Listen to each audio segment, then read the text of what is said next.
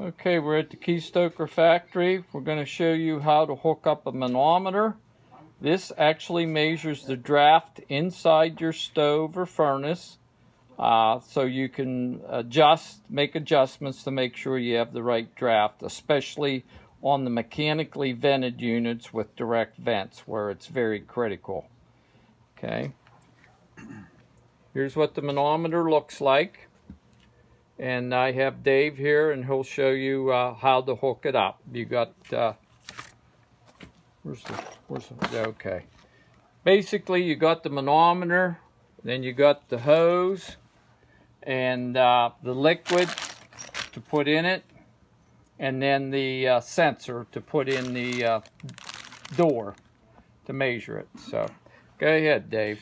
Okay, well, you're going to start to add that fluid. You're going to need to take the lower left knob, back that all the way out counterclockwise until it stops. Okay, and then you're going to go 3 turns clockwise and stop. When you're done there, you're going to come to the upper left where it says fill. You're going to take this plug out, set it off to the side, and then you're going to grab your red dye and you're going to fill the red dye until it reaches the 0 mark.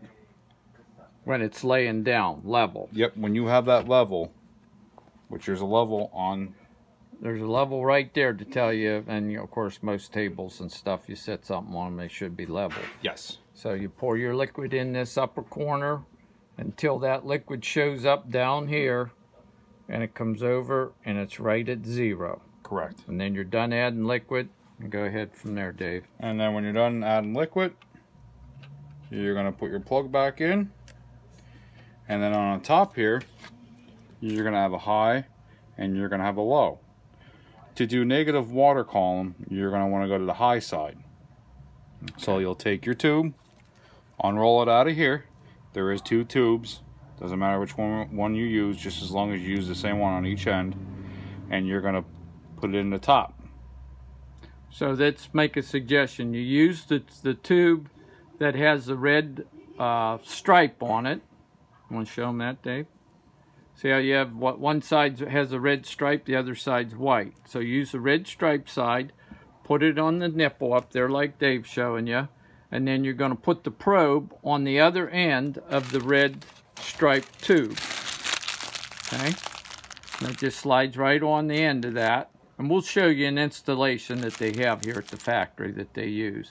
And there's a little hole in the end of that tube that senses the draft inside the stove or the furnace. Okay?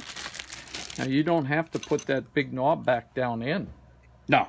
Nope. Okay. That you leave this. You leave this knob. Yes, you leave this to where you set it for 0. So say if this is down up a little bit, you'll end up tweaking it to get this to 0 when it's level. Okay. Okay. And that's with the probe, not in the stove. That's correct. With the probe to the open air. Yes. Okay, so that's how you tweak it once you get it mounted. Yep. All right. Okay, we're going to go over to the stove.